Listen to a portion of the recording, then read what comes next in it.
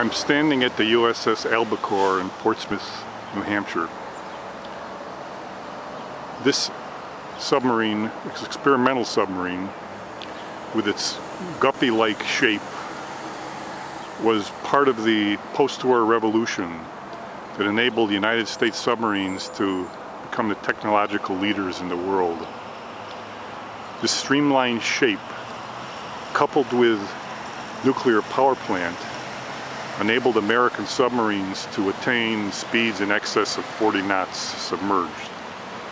Also,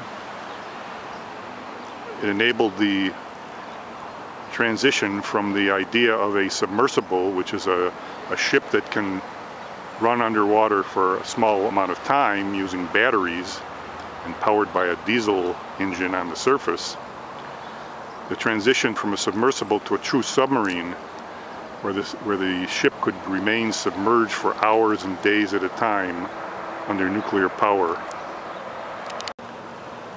Submarines of this era were known for their many protuberances. The 569, however, as you can see, is a smooth, continuous shape with the contra-rotating propellers and the cruciform dive and stability planes at the rear.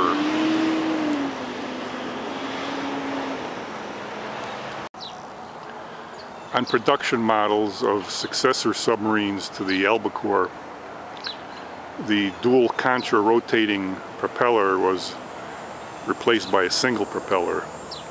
Whether in aircraft or naval applications, a dual contra-rotating propeller was always trouble-prone and over-complex.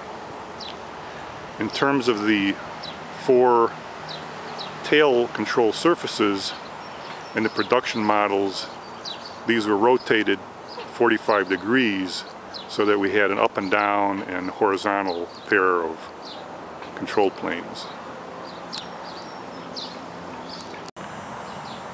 From the time of World War II until just a few years ago, all naval attack submarines belonging to the United States Navy were named after fish. Albacore, skate, sculpin, etc. Now, of course, they're usually named for American cities: Scranton, Los Angeles, Toledo, and so forth.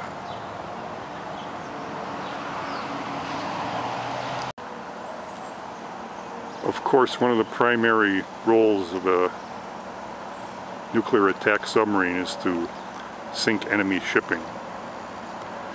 In World War II, American submarines devastated Japanese shipping in the Pacific and led to the conditions in which Japan was able to surrender without having to undergo invasion.